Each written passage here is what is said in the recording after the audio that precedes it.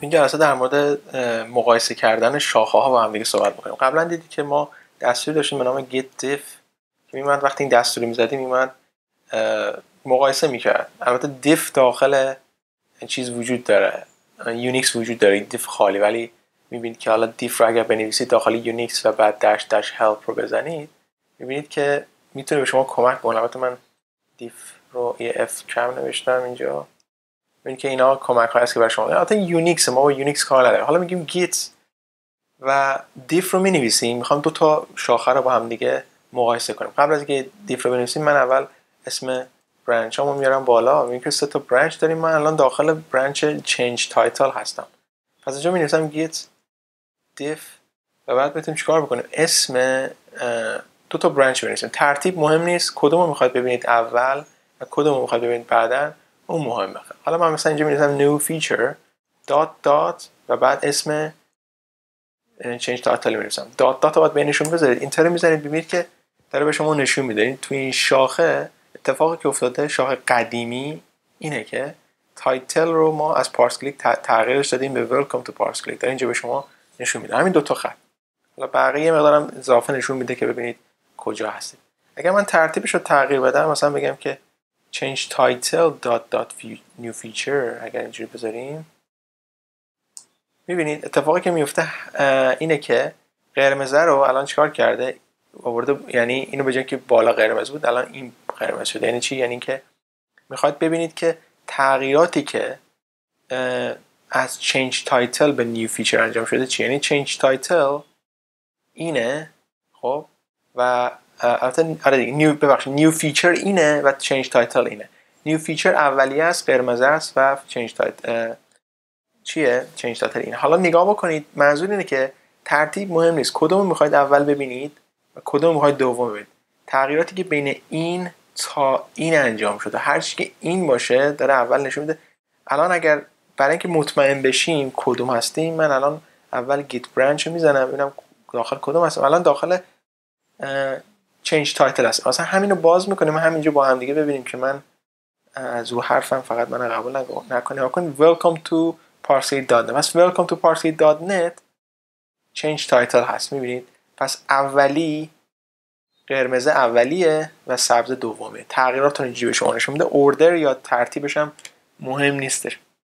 اما آپشنی که داریم اینه که میتونیم از این هم استفاده کنیم. مثلا من new feature و change title رو بنویسم، بگم بین اینا چی تغییر داده شده و آپشنی داریم به نام dash dash color dash word، خب، و فاصله هم داریم اینجا بینشون. و اگر این رو بنویسم، اینتر بزنم، ببینم یه جا رو ما اشتباه نوشتیم، dash dash color، آره دیگه ما یه s کم گذاشتیم اینجا، words. نگاه بکنید میندازه توی یه لاین و با رنگی کردن داره به شما میگه که از چی به چی تغییر پیدا کرده و این هم به شما نشون میده. حالا آیا سوال اینه که آیا این شاخه با شاخه‌های قبلی یکی شده یا نه؟ میخواد این سوال بپرسید. مثلا ما برانچ رو میزدیم، میخوایم ببینیم که این شاخه با شاخه‌های قبلی برانچ شده یا نه، یا اینکه میتونیم ببینیم که میخوایم شاخه رو به ما نشون بده که تمام شاخه ها رو تو خودش داره. یعنی چی؟ یعنی اینکه شاخه‌ای وجود داشته باشه که شاخه‌های دیگر رو مثلا این دوتا شاخه هر اطلاعاتی که توشون دارن، هر دیتایی که توشون دارن توی این وجود داره، درسته؟ بنابراین اگه میخوام اینو ببینیم بعد تایپ بکنیم git branch، خیلی مهمه، merged، اینتر بزنیم میگه که change branch نشون میده. اگر من برم میگه که change branch تمام چیزهایی که توی change branch داری توی master وجود داره، توی new feature هم وجود داره. اگر من check out بکنم به new feature، خب الان اگر برم بزنم git branch merge، new feature رو نشون میده، میگه که هر چیزی که تو new feature داری داخل master هم وجود داره، ولی هر چیزی که داخل new feature داری داخل change title وجود نداره، بنابراین اون نشون نمیده. بنابراین دیدی که ما نوشتیم welcome to parse و .net رو نوشتیم و الی آخر. البته این دقیقاً تکمیل نیستش. یعنی چی؟ یعنی اینکه نگاه بکنید وقتی من ایندکس رو باز میکنم، اتفاقی که افتاده بود اینه که ما اومدیم پارس کلیک رو تبدیل کردیم به welcome to parse click.net و الان داخل نیو فیچر هستیم. خب الان اگه من گیت برانچ رو بزنم ببینید که داخل نیو فیچر هستیم. اگر بگم که چک اوت بکن به change title، خب الان اگر نگاه بکنید index.html رو بریم داخل این سابلایم تکست نگاه بکنید میبینید که پارس کلیک توش وجود داره، اما اینا رو هم بهش اضافه کردیم. یعنی تمام اینا وجود داره داخل این change title. بنابراین میاد وقتی شما میزنید merge میگه که هر چیزی که توی این وجود داره توی این هم هست، توی این هم هست.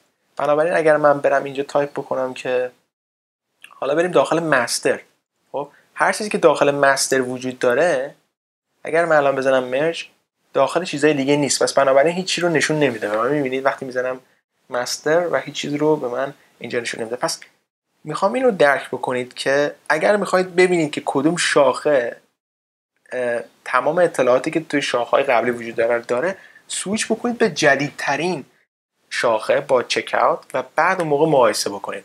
ولی دستور اصلی توی این قسمت این بودش که باید get diff رو بزنید، خب و بعد اسم شاختون رو بیارید و بعد با دات دات تغییر بدید. حالا من میخوام نیو فیچر رو با مستر انتخاب کنم، ولی سعی بکنید به نظر من اینجوری کار میکنم شاخه‌ای که قدیمی تره رو اول به کار ببرید و بعد شاخه‌ای که جدیده رو دوم. اون موقع میتونید بفهمید که مثلا از این قدیمیه به جدیده چه اتفاقی افتاده. ما هوم رو تبدیل کردیم به پارس کلیک.